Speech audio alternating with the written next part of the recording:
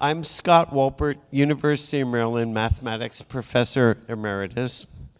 At Maryland, I have contributed to the design of our calculus curriculum and served as Associate Chair, Department Chair, and Associate Dean.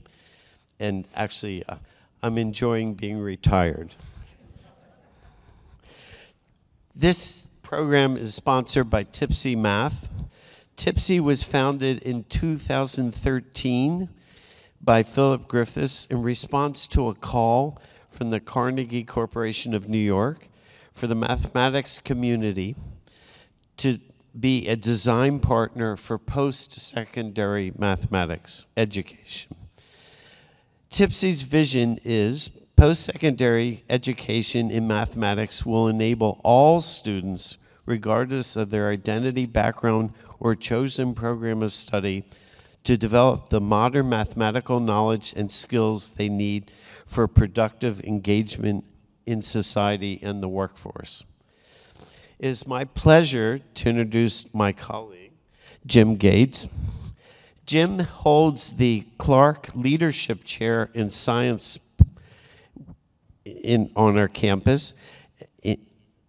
He's in the physics department, and he's also affiliated with our School of Public Policy. Jim served on President Obama's Council of Advisors on Science and Technology. More on this in a bit. In 2012, Jim was elected the president of the American, In 2012, he was elected to the American Philosophical Society, and in 2013, he was elected to the National Academy of Sciences and received the National Medal of Science.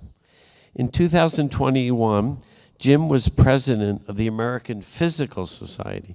The American Physical Society is physicists catching on to our idea, and I'll describe that as follows. So the AMS was founded in 1888.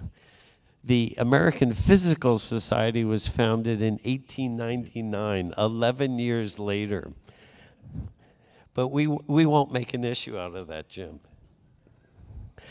Jim and I first met when studying string theory at a time that our hair was not multicolored. And on occasion, Jim describes himself as a fallen mathematician. So, let Jim, welcome, and let's jump into our conversation. So I'm going to this is going to be an interview of sorts, and I'll start with the first questions.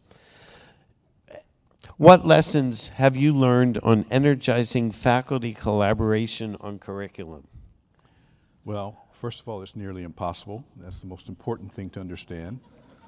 And all microphones, can you guys get the level up on the microphone?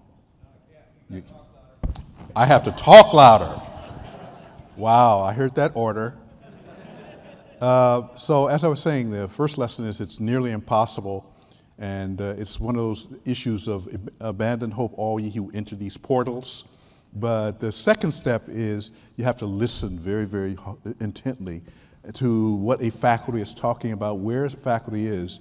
And the really interesting thing in causing change is that you have to get people's buy-in. In academia, there are no levers where you can hold a cudgel over your colleagues and make them do something. What you can do is offer them a pathway to what they want, because essentially all of our colleagues want to be successful. And so if you can show people how to be successful, you can have some leverage in getting things to happen. How do you ensure, or how do we ensure that our core curriculum, our core curriculum in an evolving education landscape? So that's a very difficult question. As Scott mentioned, I was on the advisory panel to President Obama when we wrote a report on education reform.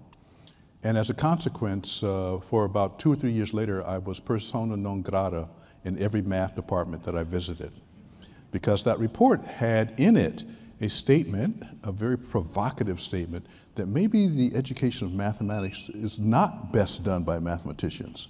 And so you can see where that goes. And so the creation of TPSE was a dream.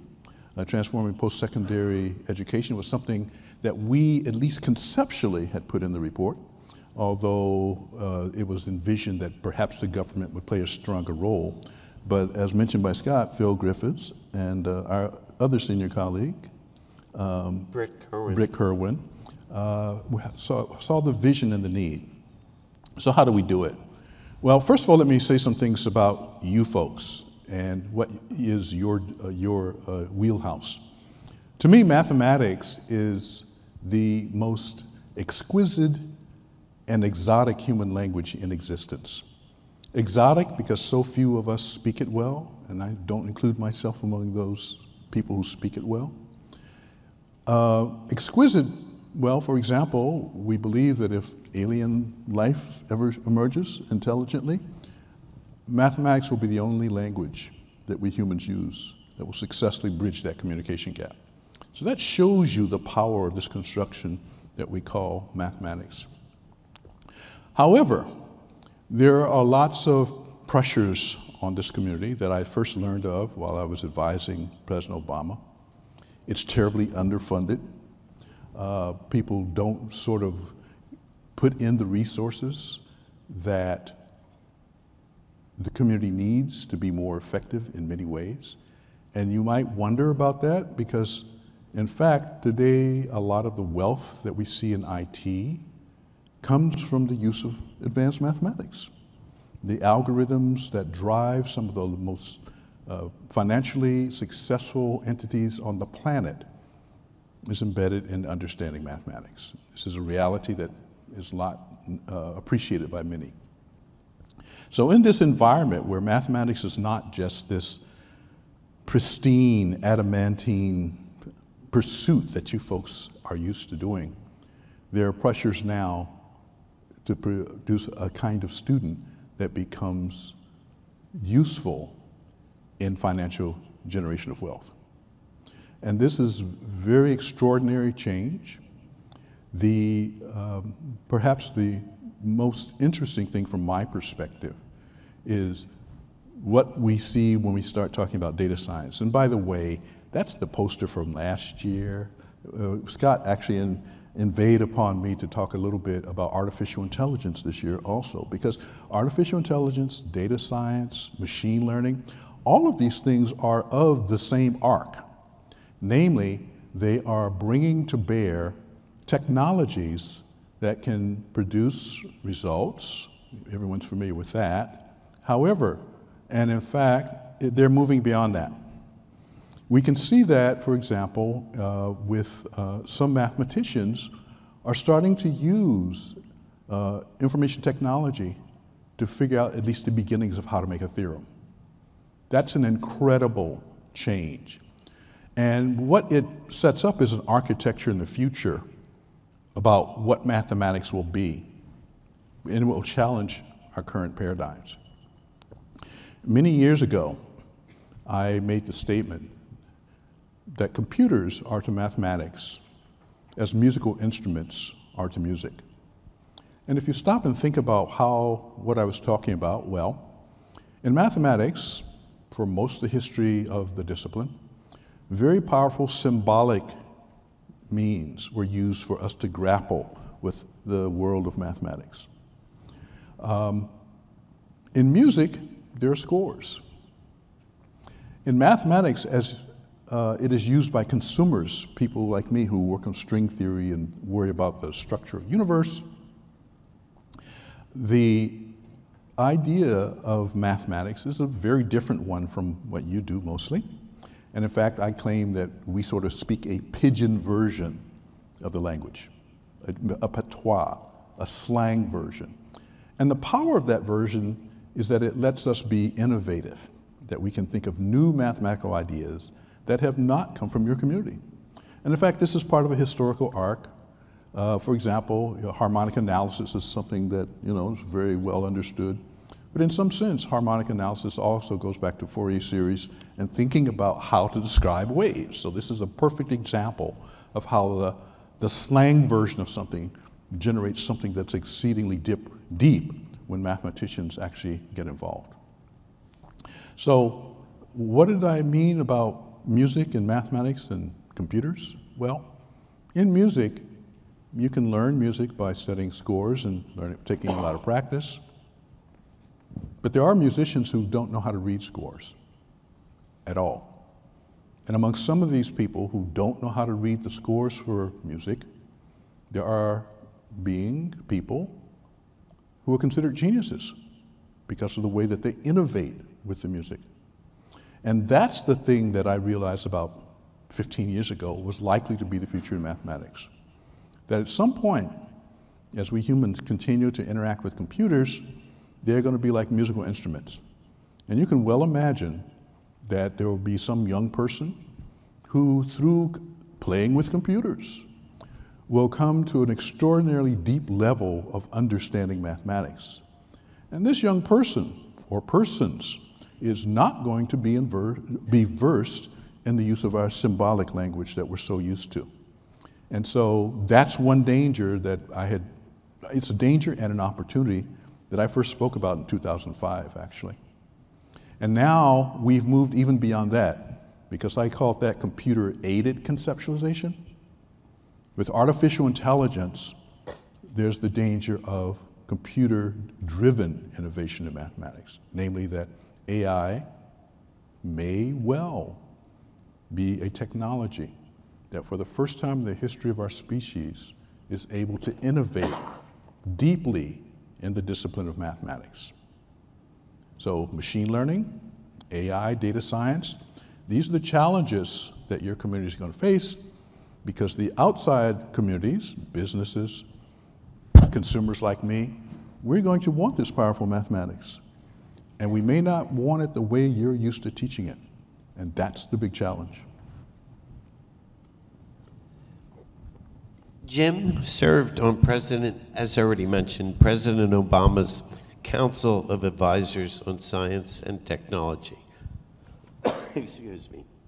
And participated in the 2012 report, Engaged to Excel. Our nation, so the original part of the original charge was, how would our nation produce an additional 1 million STEM graduates? The report called for empirically validating our teaching practices and a national experiment in post-secondary math education. And as already mentioned, TPSE was founded in response to this call. Since Engaged to Excel, so Jim, since Engaged to Excel, what additional educational challenges are facing the science and math community today?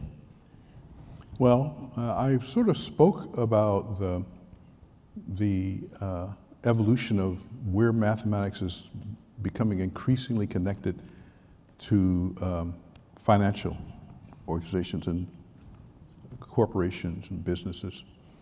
And one of the things that we see, and in fact in string theory, since you mentioned it earlier, we've actually been seeing this for about 2 decades, namely that some of our best students who have studied string theory wind up going to Wall Street. And of course that means that when you fail as a string theorist, you can become a multi-millionaire, which is an interesting definition of failure from my perspective. And so one of the pressures that we, at least as physicists, see among students that we would like to attract to our discipline is that we see the pressures that they are under because of the possibilities of gaining so much more in terms of finance, security, life trajectory. And in fact, there are some students who've done something very interesting I've experienced, which is go to a financial concern, make a lot of money, retire early, and then come back and do theoretical physics. This is a model that didn't exist when I was young. And this kind of approach for people who have a deep love for an intellectual discipline like mathematics or theoretical physics, I can imagine that this is going to become more and more popular, and therefore the battle that we will be having is how do we keep these bright young people so that at the end of the day we reach both their goals and our goals. What are our goals?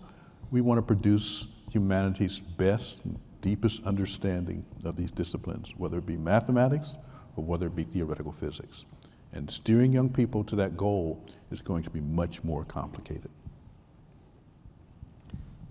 Jim, what lessons about community change did you take away from being president of the American Physical Society? So I served in 2021 as the president of the American Physical Society.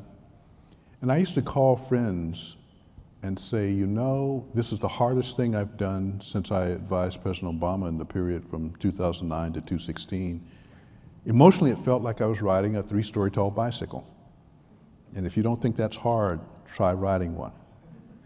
And so the biggest thing that I think is a challenge to academic society leadership is when the societies that the larger societies that we're part of, are roiled by controversial events and controversy. How do we, in academic societies like the American Physical Society or the American Mathematical Society, how do we respond, especially to our youngest members? Because it was completely clear while I was president of the American Physical Society that the youngest members entering that organization want to have these organizations be very forward-leaning and expressing a set of values that they approve of. And so one of the things that I always used to say while I was president is I was listening very, very intently to try to find the centroid in this organization, because there are these forces. We all want to encourage young people to come in because that's where our vitality and sustainability come from. So we can't afford to ignore what they want. On the other hand, some of us with, multicolored hair, as Scott described it, we've learned a thing or two about the way the world works. And so melding these two forces together, that's the thing that I thought was the most interesting experience for my presidency. And I came away even before, as I initiated my presidency, I outlined some things that I would use as guide stars.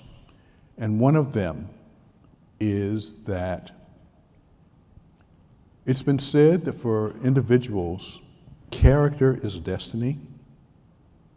For organizations, I have become convinced that culture is destiny. And so we wrestle with this issue of culture change. In the APS, we actually initiated a mechanism by which the leadership can directly converse in this. We called it Delta Phi, for changing physics. It's an effort to ask 3 questions by the leadership, and then to reflect upon those 3 questions in conversation with the general membership. The first question is, what is it that are the values that we espouse as being our principles of operating? Second question, what is the empirical data in our practices in terms of going forward?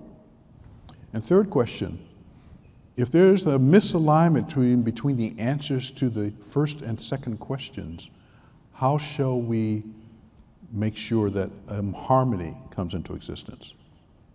So these are things that I worked very diligently on my term as the American Physical Society president. And I'm happy to tell you that the current president, Dr. Young-Ki Kim of the University of Chicago, has just initiated a new set of discussions that we will be engaging in the APS about this issue of culture change. And so I would commend that as a possible pathway for more scientific organizations.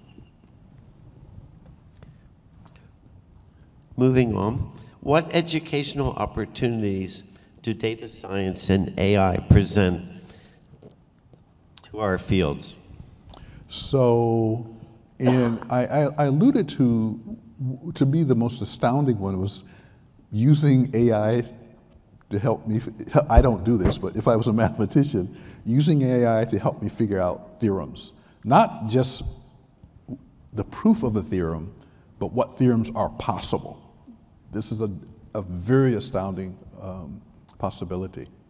And so one of the challenges, I think, will be for real mathematicians, namely you, as opposed to me, to figure out how to leverage AI in particular in this extraordinarily new way of conceptualization and actualization of creating a broader, a more rapidly evolving, theoretical, theorem-based approach to describing how mathematics works.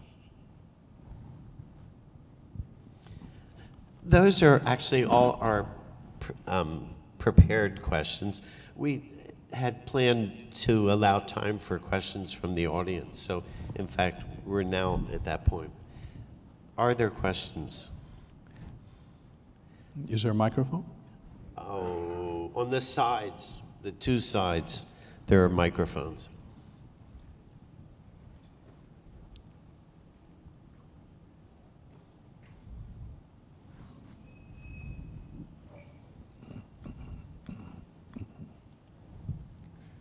Hello, professors. Thank you for this discussion. I am a TA, and last semester I taught a course on proof-based mathematics. It was introductory proof course for undergrads. Now, first few homeworks, I saw that all of them were so perfectly written that even when I was in undergrad, I never could have thought about writing in that way. Later, I figured out all the proofs were from ChatGPT. And now that the discussion is about what challenges does data science, and I include AI to that also, present to math education. So don't you think that using like the AI in this way, and we cannot detect that they are from the AI except for the gut feeling. So isn't it going to like destroy the mathematical creativity among the undergrads? Thank you. That's a very interesting question, and also one that we see in my discipline in a slightly different way. So when I was in graduate school, and I finished in '77 from MIT, there was a standard curriculum that all graduate physicists went through, and one of the pillars of that curriculum is the study of electromagnetism. For electromagnetism for decades in this country and around the world, there was a premier textbook written by A.J. Jackson of the University of California, Berkeley. And the way that people learned electromagnetism was by doing homework assignments from that text. And so, as a physics professor, I had been used to saying, do chapter 7, problems 3, 6, and 5, or something like that. And when the results came back in, I could have a sense of confidence that the students presenting those results had actually worked through the problems.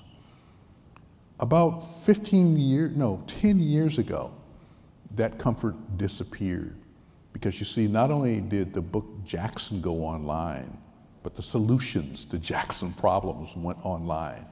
And so now, there is in fact, we don't have a good answer to this. And your question is akin to that, namely, as more and more people get access to modern, high-powered, computational information technology platforms, how can we be assured that the assessment tools that we use, and typically that's homework or what have you, how can we be assured that the young people that we're teaching and they don't have to be young, any of our students, because we have returning students. How can we be assured that they have actually done the work? Because we all know, all of us in these kinds of disciplines, we all know from our life experience that unless you do the work, unless you practice your scales, to use a musical analogy, unless you do that, there are going to be holes in your intellectual engagement of the discipline. And at this point, I don't know any good answers to that. I know what I try to do is it's a more expensive thing, which is to have more bi-directional conversations with the students. And of course, there's only one of me, so that you can see what the problem is. But that's the only thing that I can think about, is that there has to be a finer tool for probing individuals as they master these kinds of theoretical and disciplinary subjects.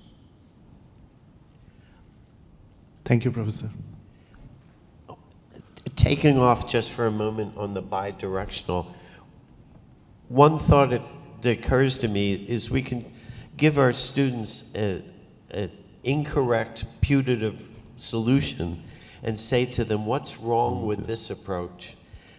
But certainly, I was thinking of it more in a mechanical way, but I was thinking, yes, that certainly the problems we grew up on, where there's a statement and it wants you to produce it, and that's the end, that, yeah, particularly won't work. Yes.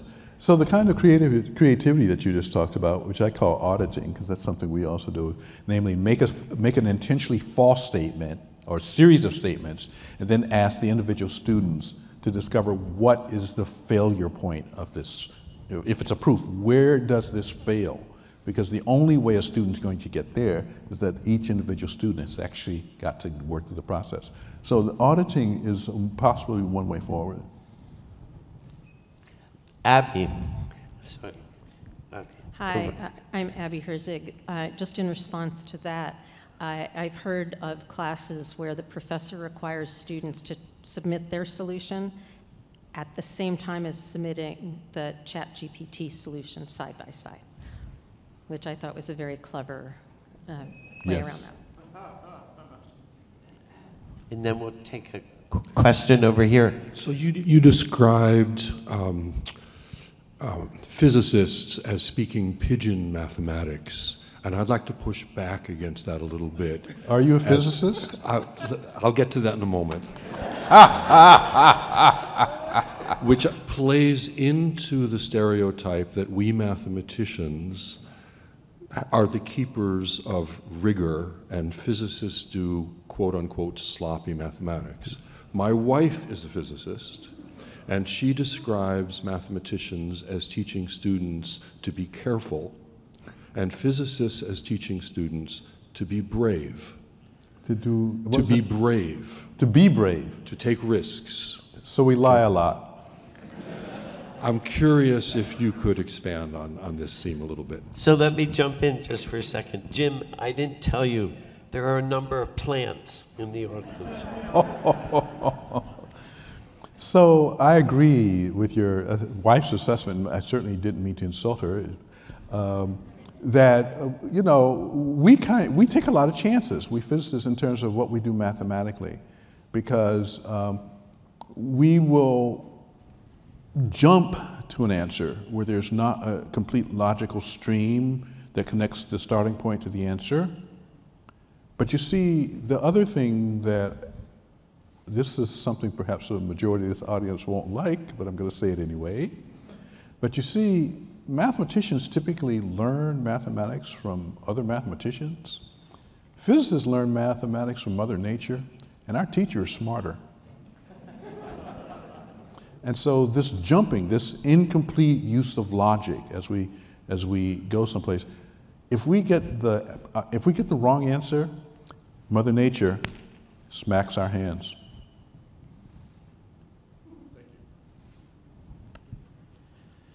Regarding students using generative AI to bypass various homework and whatnot, this feels a lot like back in elementary school when our teachers tell us don't use calculators. And in truth, there is a very good reason as to why they don't tell us to not use them, but at the same time, I'm willing to bet everybody in this room has used a calculator, because once you know how to do it, it's a good way of bypassing that. I'm not, how different is that really from just telling students in college, don't use AI for your homework? To a certain extent, yeah, they can cheat their way through it, but then how many of those are going to go on to become graduate students in mathematics. One other point, and this is slightly related, but you were discussing students who could do mathematics but don't necessarily know all of the symbolism and the rigor. A lot of the tools being generated right now are actually very good for bridging that gap. It's been over 10 years since I've written a paper. I'm writing one right now, and the first thing I do if I don't know how to write something in LaTeX is just go to ChatGPT and say, how do I write this in LaTeX? Is it possible that generative AI in particular is going to be able to help in a lot of those situations? So I have never been someone who supported the statement, don't let students use calculators. When they first came in, it was clear to me that there were advantages. The way I always think about technology, you see these things on my face here? They let me see better.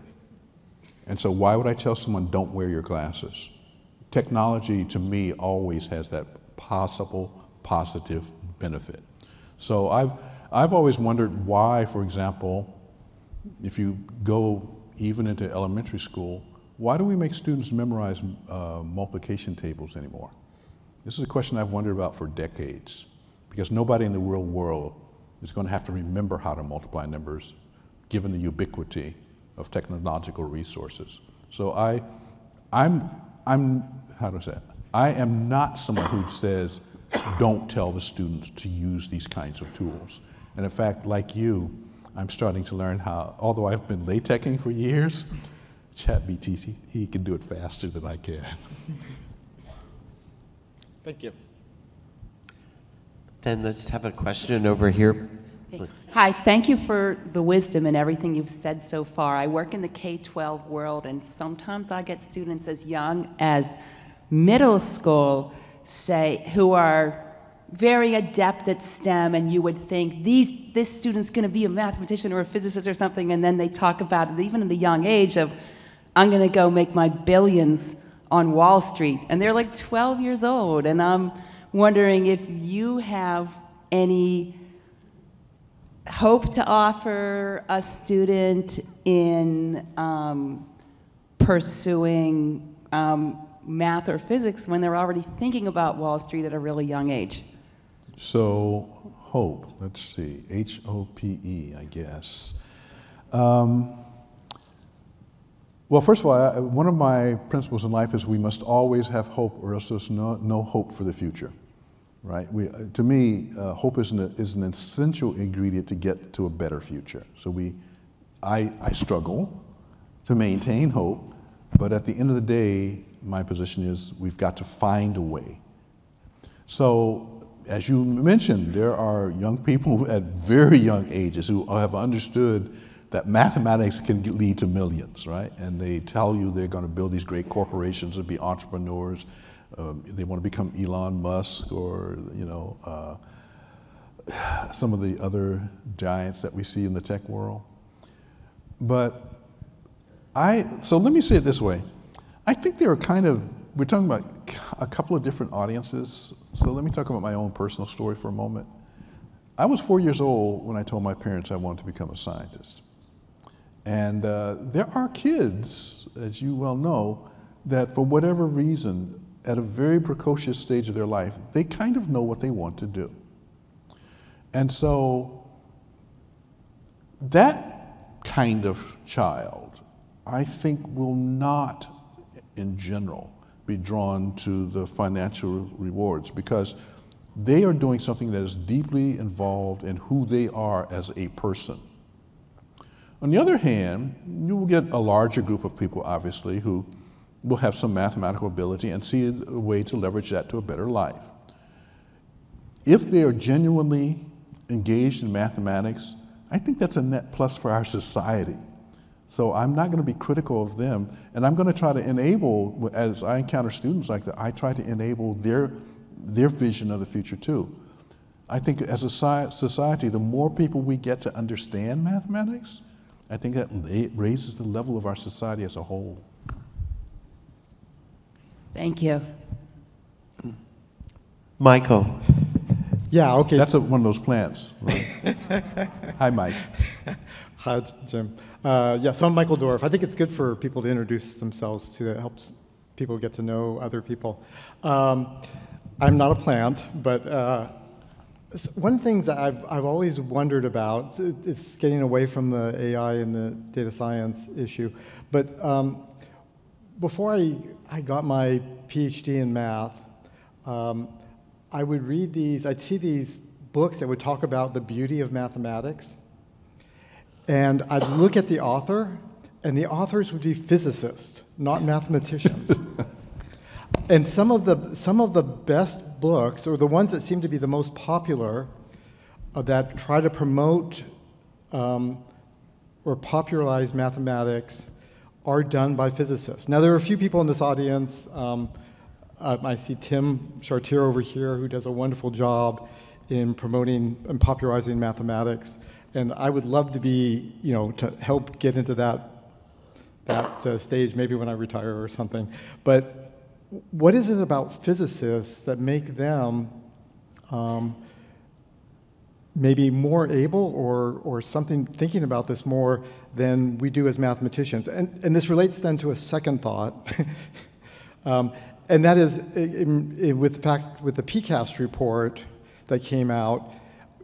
From what I remember, one of the things was the idea that one of the leads on there was also, I think, a physicist, or maybe the discussion was on that the physicists are so good at promoting active learning, and the mathematicians, at least looking at some of maybe the traditional R1s in mathematics community, are more lecture oriented. So what is it about physicists that allows them to maybe think more about the people than the content, both in popularizing their books and also in teaching? And is there something that we could learn? So I guess here's the main question. Is there something we could learn as mathematicians from physicists that would help us be better in working with people and popularizing mathematics? Wow. That's why I called him a plant. Just wait, I have another one out there too. So Michael, let me take a stab at trying to provide a rational answer to your question. As a physicist, I am peculiarly aware that I am caught between two worlds. One is the world of mathematics that, to me, is one of the most beautiful things intellectually I have encountered in my life, and the world of Mother Nature at the deepest levels: gravity, elementary particle physics, string theory. These are the things that have been my sustenance intellectually. And as I look at my colleagues who do these sorts of things, I think what happens is, because we're constantly being bounced back and forth between these two worlds, it gets us to ask a lot of questions. But the other thing that I think plays a really very distinctive role in this is that as I look at physicists and compare them to mathematicians, there is this really strange thing about intuitive leaps. Now, it's not that mathematicians don't make intuitive leaps, because one of my great heroes is Ramanujan, who I think of as the greatest exemplar of the fact that mathematics comes from our subconscious. I don't know how many of you are familiar with this story, but just an incredible human being. And it's clear that his dreams were generating the mathematics that he was doing. And in physics, I think we see a lot more direct evidence of that sort of thing. And so as we start talking about the beauty, it's this tapping into this wellspring of what sits inside of us subconsciously. I'm not a neuroscientist, but I've been told that for the average human, if you look at the amount of data on a daily basis that we process in our conscious mind, and compare that to the amount of data that our subconscious actually processes, that it's orders of magnitude difference in terms of what's going on with us at the subconscious level. And so if physicists are tapping into that to do what the conscious mind does, I think you get a more robust view of what it means to be human, quite frankly. And I think that's part of why we may be more successful. Please, please. Yes, my name is Jonathan Johnson at Oklahoma State. And so as big data and AI is used more and more in higher education, in particular higher math education, a couple of concerns is the propensity for these systems to give incorrect information or lie and do it boldly and stand firm on whatever they tell you, right? And so I'd like you to address, as students are learning to live in this world where they have these tools, how should we think about the challenge of training students to think about the ethics of using AI as a tool and how to think about what the limitations of using AI have for advancing knowledge? Another plant, huh? I, by no means, think of myself as the Oracle of Delphi, capable of answering all questions at the drop of a hat. However, the question you raise about the use of modern information technology is far larger than just students. And we can see the consequences of that in our politics these days. You are an exalted group. You're very exceptional. As I said, you're the true speakers of this exquisite and exotic language of mathematics. For 99.99999% of the world, you folks are aliens effectively. And so, if the society as a whole is failing, in my opinion, to understand the validation of information that individuals receive, I don't know how to fight against that within the confines of our smaller world.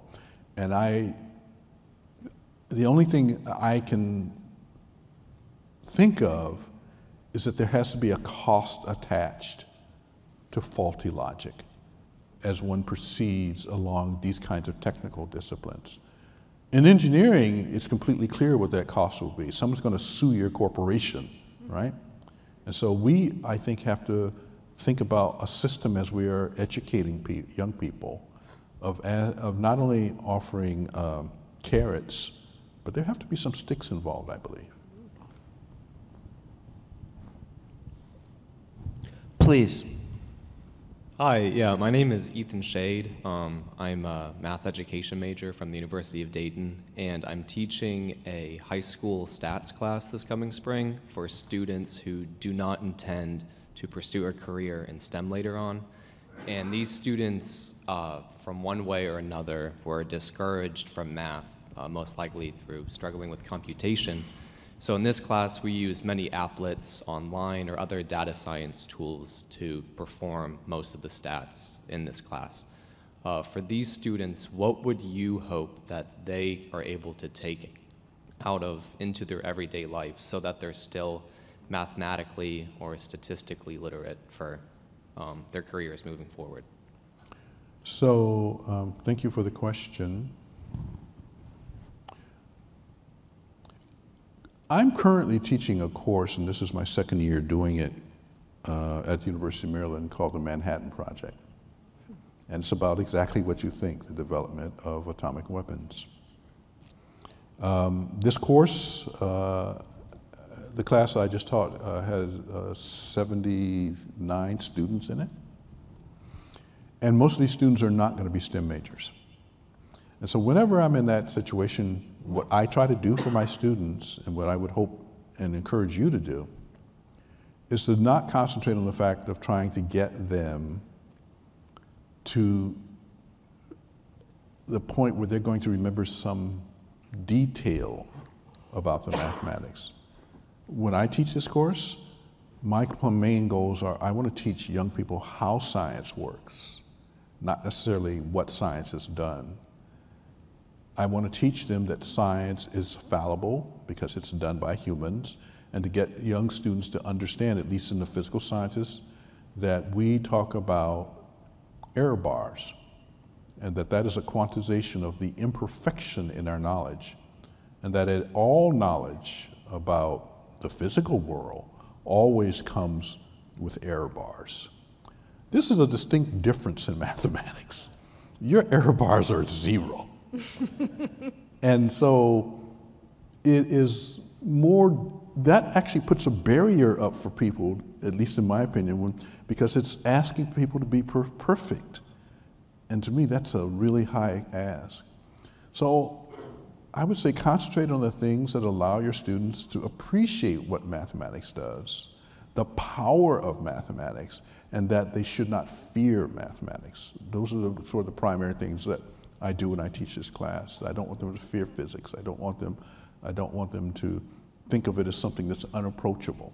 I want them to think of it as something that if they, and they're not going to do it, if they would spend enough time, they could get pretty good at it. Kate. Hi, Kate Stevenson. I'm the chair of the math department at Cal State Northridge, but my first job was University of Maryland. Go Terps. Go Terps. So I have a question that came to my mind as you were discussing academic careers and people leaving to go and make money and possibly coming back. I have 2 reflections that I'd like really both of you to think about and maybe share your ideas on. So as a chair of a large regional master's granting university, some of our students are going on to get a PhD, but many are going on to be teachers and to go out into industry, and we really struggle to help students make that jump to industry because that's not what we do. That's not where we live. And then I tie that to your experience of people leaving physics to go and then to come back, and my own experience being married to somebody who does AI, and now works part-time for Amazon and part-time for Caltech, something that was impossible, right? Half a generation ago. You had 2 years that you could go off and work in industry, the Kissinger rule, and then you had to decide to come back. That's not happening anymore. Do you see an evolution now of the academic career, and where do you see the advantages and the risks in that? I'm going to let you go first. Actually, I didn't hear the full question. Scott says, could you repeat the question? Or tell me the brief of it. The brief is the evolution of academic careers, because now people can be hired in industry and academia. Right. That bad, huh? So I was afraid that was the question. Yes, times have dramatically changed. I won't name names. We have a mathematician colleague who has a very distinguished career, and one of her children works for Google, and another works for maybe Facebook, and this colleague's a very intense academic, and I risked matters and said to her, what her children are doing might be more interesting than what we do. And she said, oh yeah, for sure. And this is coming from someone who's a very intense academic. Yeah, I'm gonna say well, at least for the moment, I don't have an answer, because even in my own case, we have one daughter who's a full techie, and she worked for Uber for a while, and they were looking at optimization, and she only has a bachelor's in math. She started asking me about optimization in Banach spaces. Mm-hmm. And because this had come up in Uber's calculations. Maybe, so I'll just take a maybe step. So maybe in the direction that Jim mentioned earlier, we need to have it that there's not this big moat between industry and the academy. Because if there is a big moat, the academies could come up short on that arrangement. And so that this is my one thought. Well, I have a set of twins, a boy and a girl, and my daughter is finishing her 3rd year as a postdoc at Princeton, She studies electromagnetic signatures from infalling matter around spinning black holes. My son is about a year or so away from his PhD. He's a boy after all. They're twins, but he's a boy. And he looks like he's headed to be becoming a biophysicist. So, you know, I, in some sense, I'm in this conversation that you're having within my own family about what I think about academe and what they should do. And I don't ever try to be prescriptive when I talk to my children, because I know whatever prescription I give them, they'll do the opposite. But I do share my thoughts. And so,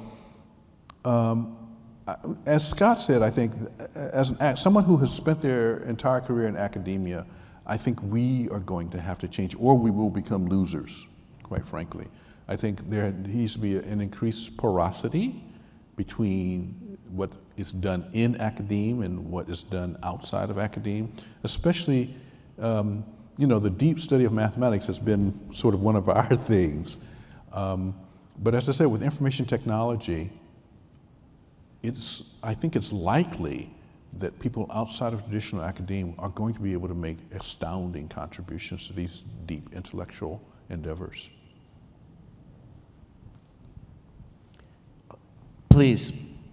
Okay, just a little pushback about the fluency, about the multiplication tables. I think they can be a path towards learning, but they aren't towards understanding later mathematics, even if they aren't necessarily always taught that way. But my question is sort of maybe a little bit of a follow-up on this theme. You said mathematics was the most underfunded. I didn't say most, I said extraordinarily. Extraordinary, oh, yeah. Thank you. But most of the wealth in IT comes from mathematics.